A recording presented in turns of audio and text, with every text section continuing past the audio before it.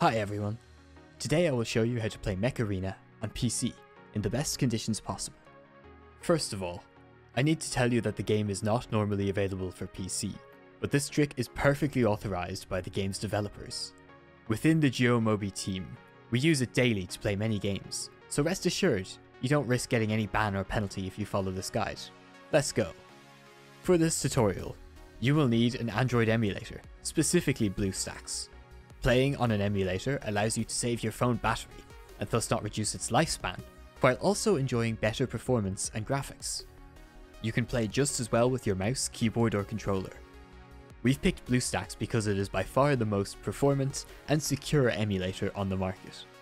It is of course totally optimized for mobile games, and BueStacks is available on Mac and PC with a minimum setup of 4GB of RAM and 5GB of disk space. It is compatible with Windows 10 and 11, as well as updated regularly. Let's move on to the installation guide for Mech Arena on PC. First, use the link now displayed on screen. You can type it in your web browser, but I also wrote it down for you in the description, where you can simply click on it. Then, click on Play on BueStacks 5 in order to install BueStacks Installation Wizard. Install it like you would any other software, and launch it. The emulator will now prompt you with a message to link your Google account in order to download your game. No surprise, just follow the classic connection steps.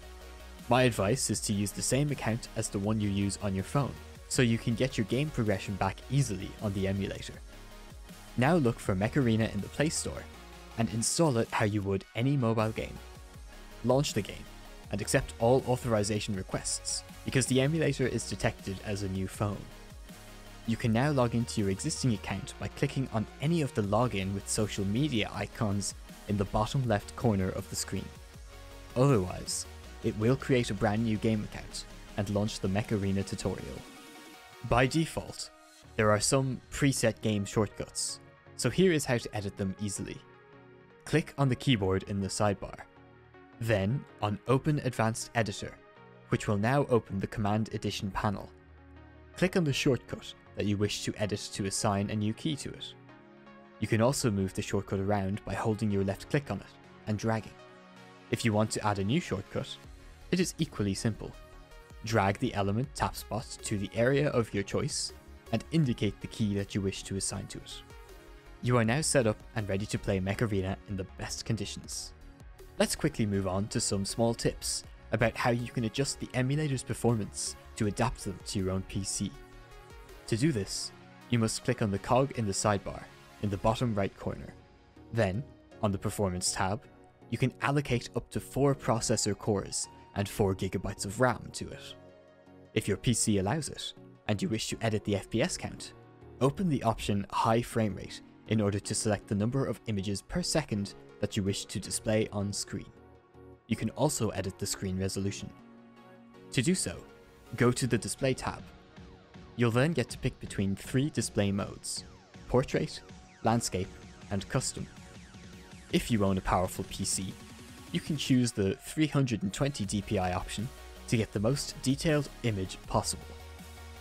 Last tip: BueStacks allows you to launch your game in several instances, which is ideal if you wish to play several games at the same time, or want to use several accounts on a single game, because I see you farmers.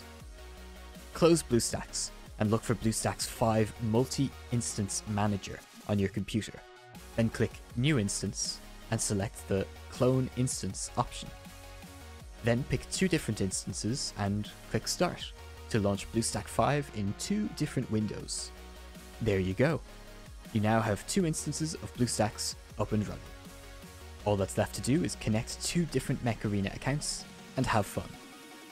If you encounter any performance issues, lags, or crashes, I strongly recommend that you check out our article in the description on how to optimize BueStacks. The most common problem is that virtualization may be disabled on your processor. To check whether it is enabled or not, open the Task Manager with Ctrl-Shift-Escape and move to the Performances tab, then to Processor. You will see right there whether virtualization is enabled or not. If it isn't, read our article to learn how to enable it. That's it. This guide is over. See you soon for another video, and until then, take care, subscribe, and give this video a thumbs up if you liked it.